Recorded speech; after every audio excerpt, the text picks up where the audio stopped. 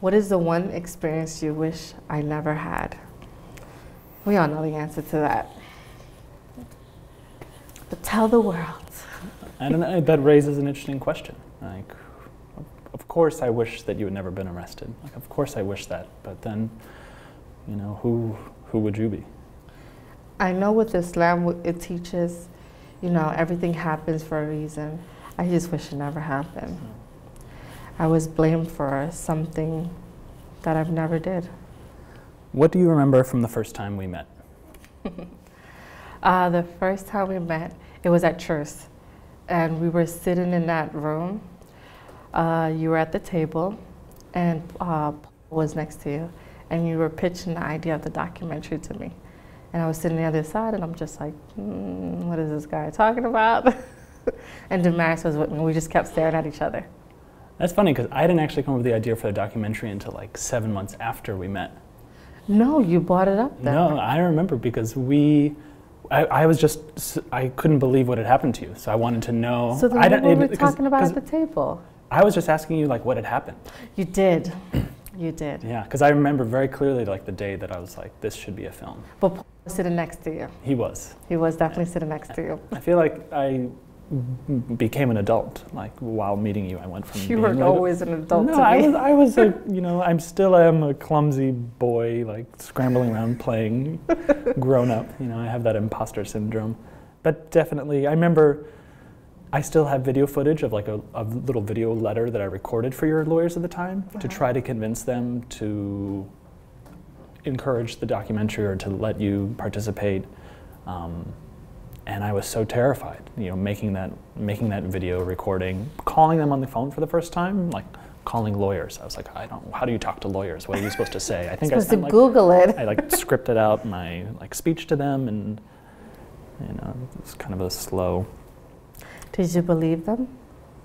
Well, that was my hope. That's what I was hoping was going to happen. No, did you believe what they said about me when you first heard the story? The FBI? No, absolutely. I mean, all I heard was that the FBI arrested one of our students, you know, and I thought that's insane. What kind of universe are we living in? And then when I saw that you were Muslim, you know, it's unacceptable.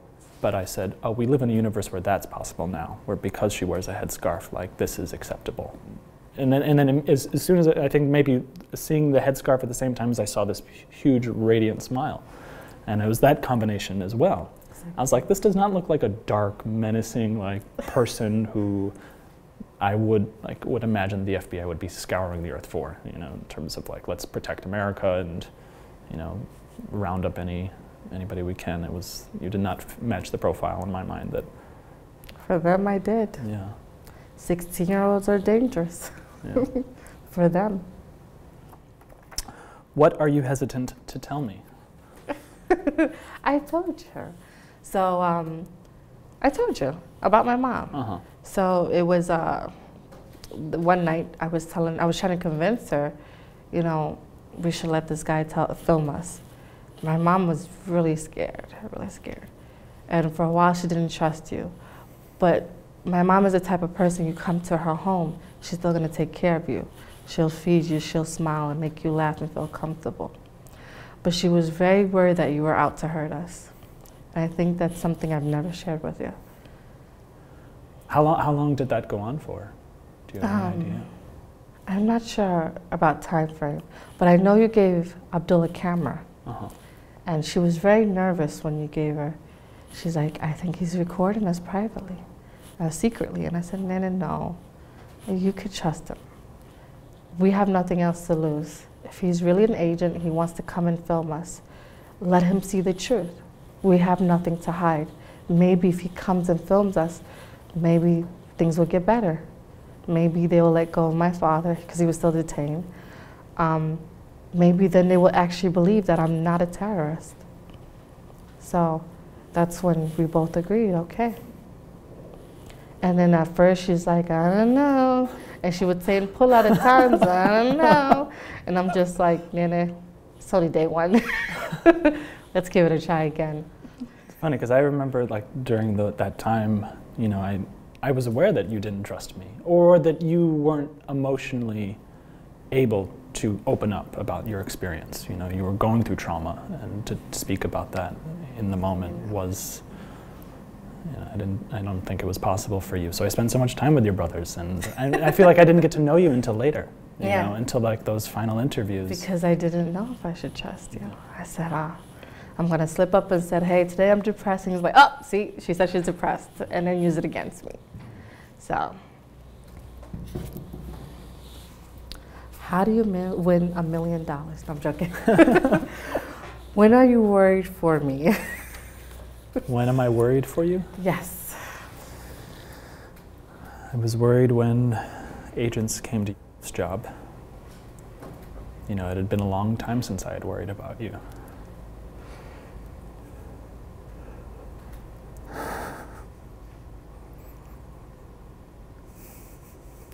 You know, that moment when they came back, I really thought it was over, and then to know that they were back, that was horrible. I knew they weren't going to leave me alone. Be honest, I don't think they're done with me. Do you think? I mean, I can't tell. Like, the last thing I want to say is something will make you continue to feel afraid. You know, it's too late. They already did that. You know, I want to always make you feel better, and I want to like comfort you. And I think they're gonna keep coming back until I say I'm done. I'm gonna be here till the end of time. I know you are. I know you are. You're gonna point and right finger say, fight, fight, fight. You can't make me cry. I have my face on. Okay. All right. What has living here taught you about your identity? Living in New York? Here, whatever that is. Well, this is home. I've never questioned, well, I have, but I've never really thought of anywhere else as home.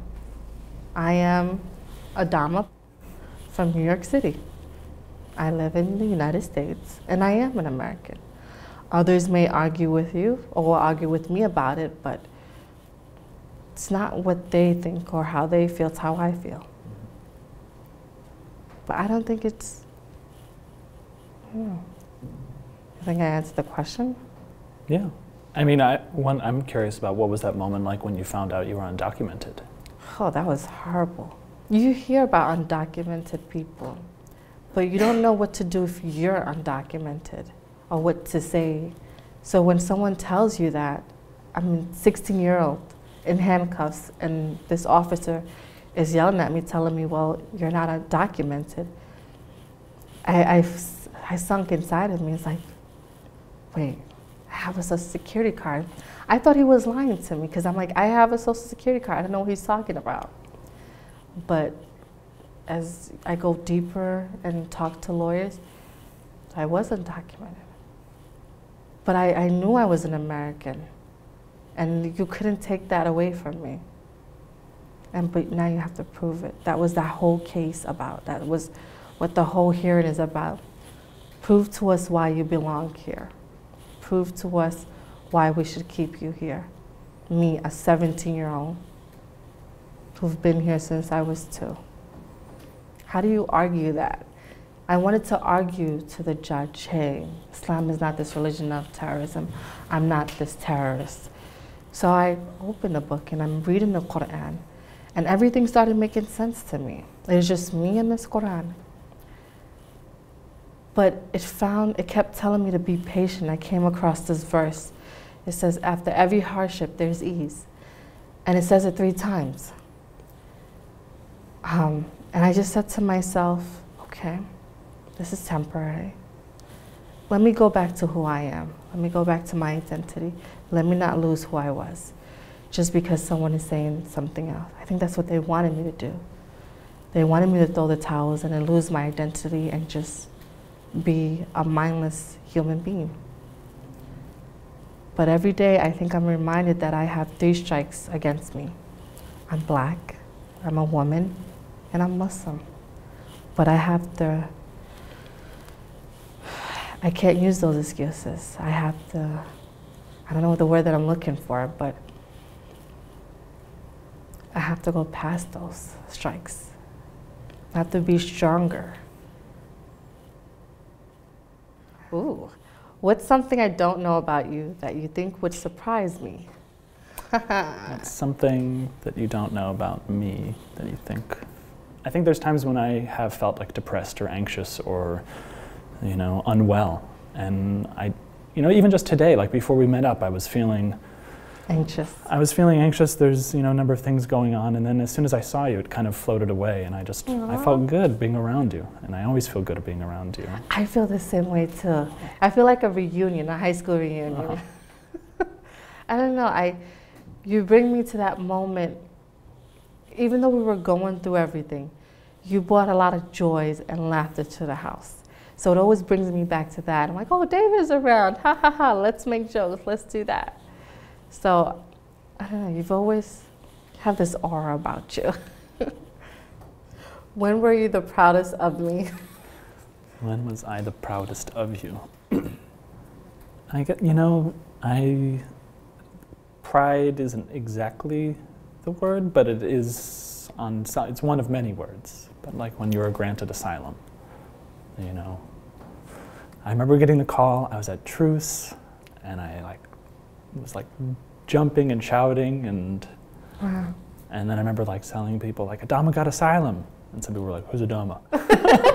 And I was like, I need to go to her house and like share in this and be able to like, you know, give her a hug and laugh and cry and celebrate with her. I was like, I need to be with, if not, you know, at least my friends who would understand what this meant, you know, what those years had been like, and that you had you remained sane and whole and beautiful and strong, you know. Wow. For me, the proudest I've been of you is when you released the documentary. PBS was going to air it. You came over to the house, but your voice, you were so, I think I was working, right? I remember just watching it with your dad inside. Yeah, you were so proud of that moment. That was like, well, I was like, wow, David did it. David did it.